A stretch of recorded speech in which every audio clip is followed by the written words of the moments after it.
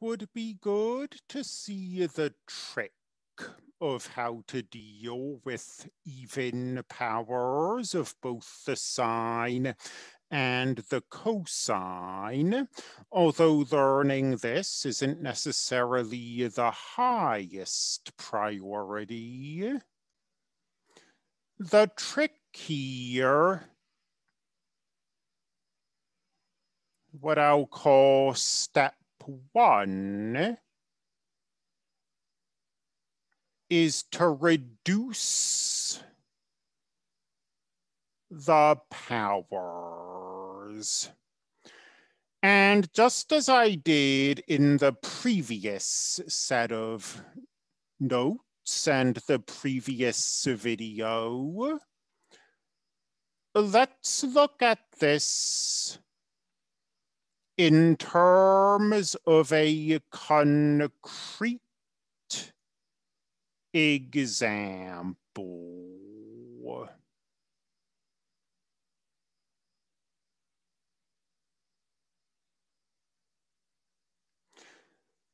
When I say that we're going to reduce the powers, we're going to use the following two trigonometric identities, which you may very well not have memorized, but the sine squared of theta is 1 minus the cosine of 2 theta over 2. And the cosine squared of theta is 1 plus the cosine of 2 theta over 2. And just as in the previous case, where you rewrote something as a square raised to a power, if our powers are both even, they can both be rewritten as a square to a power.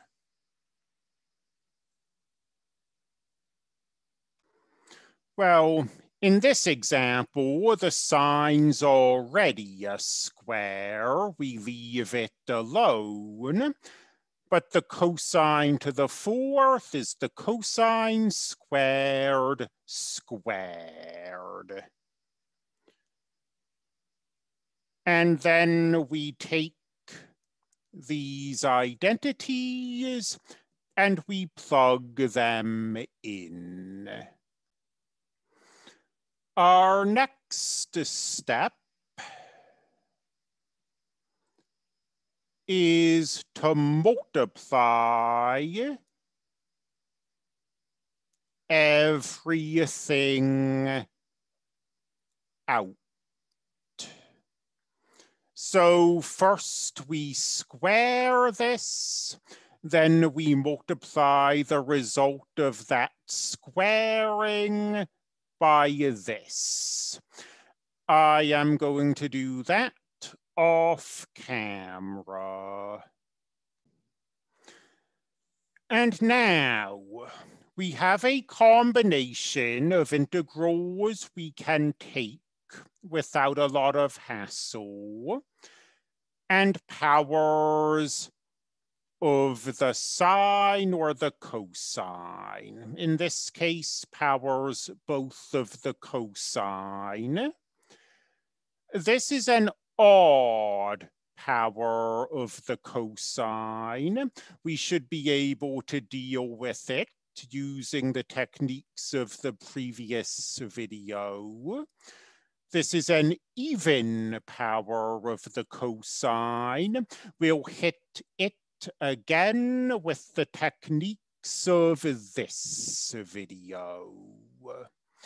So let's just go through these one by one. We need eventually to integrate all of these. when we integrate 1, we'll get theta, no problem. When we integrate the cosine of 2 theta,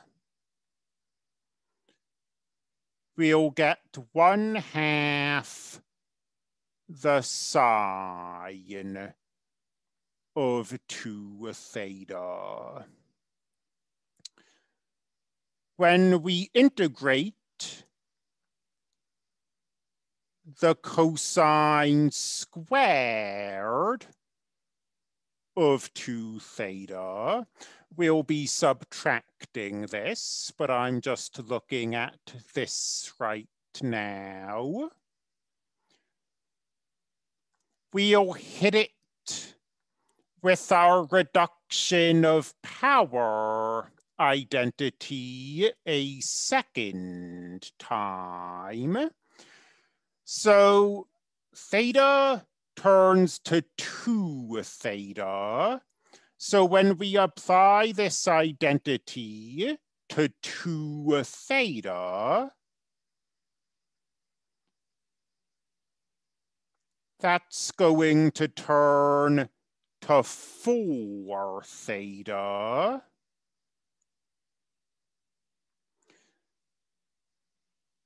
And this is an integral we can take.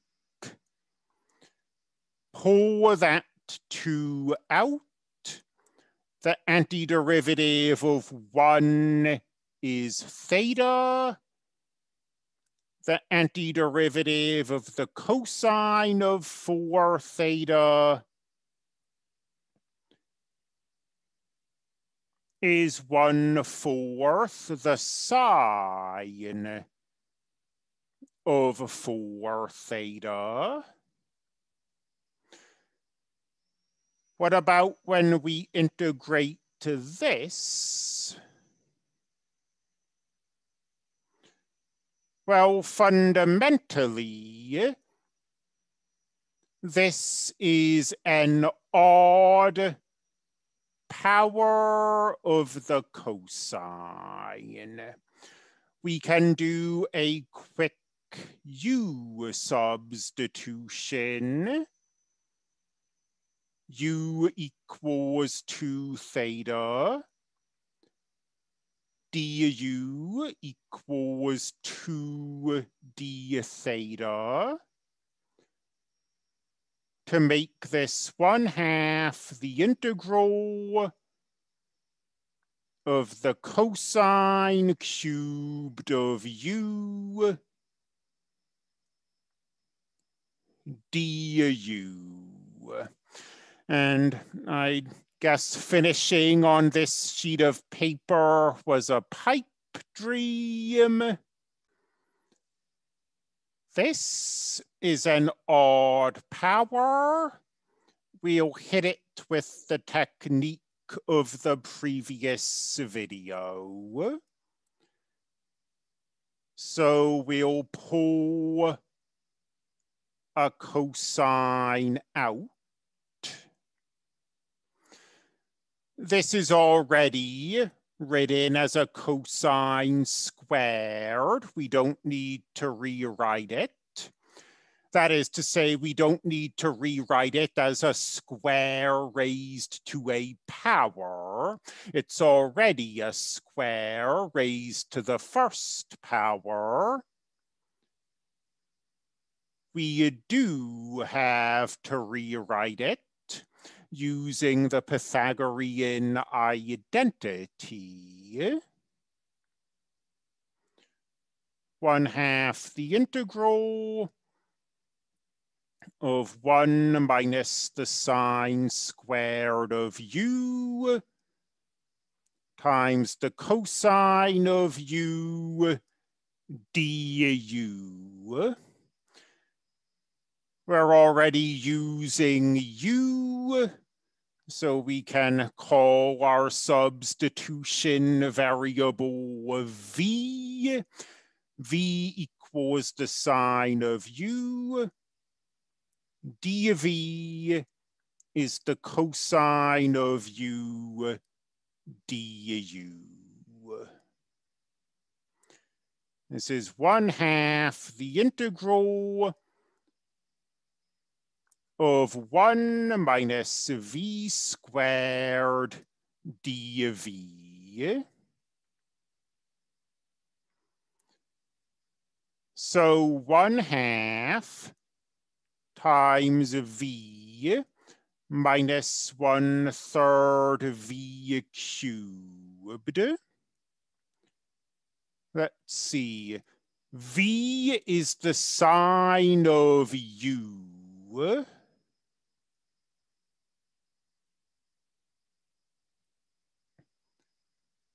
So the sine of u minus 1/3 the sine of u cubed.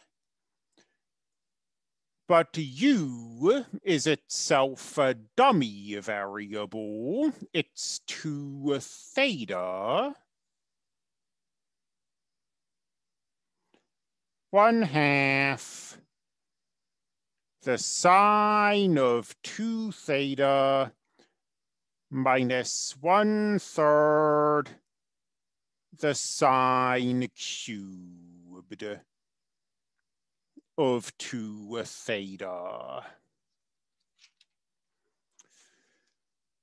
So going back to where we were at, we have now computed all 4 of these integrals.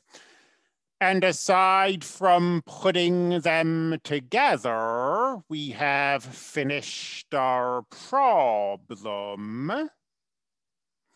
When we put these things together, we wind up with 1/16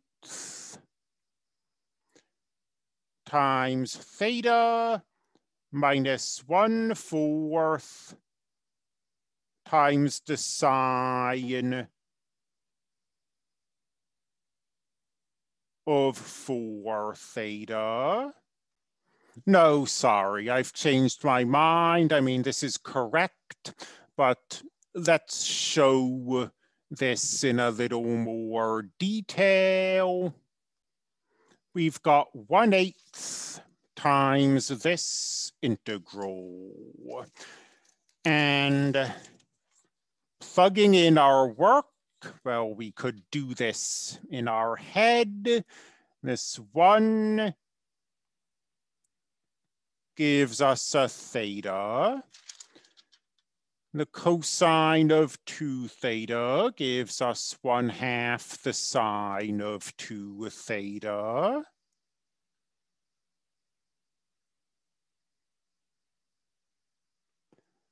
Minus the cosine squared of theta gives us this. 1/2 theta plus 1/4 the sine of 4 theta. And the cosine cubed of 2 theta, we just did that and wound up with this.